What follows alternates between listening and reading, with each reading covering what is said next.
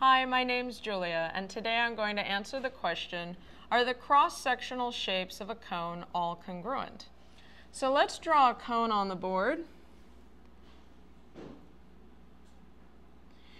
And if I take the cross-section at the top here, I'm going to get a small circle. If I take a cross-section closer to the base of my cone, I'm going to get a big circle. So already we have two cross-sections that are not congruent. In order to be congruent, they must be the same shape and same size.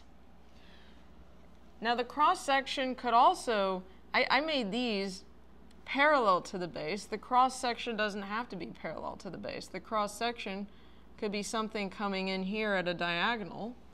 And in this case, we would have a cross-section that is an ellipse.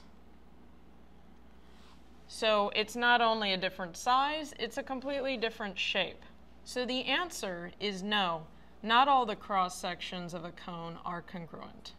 Thanks for watching.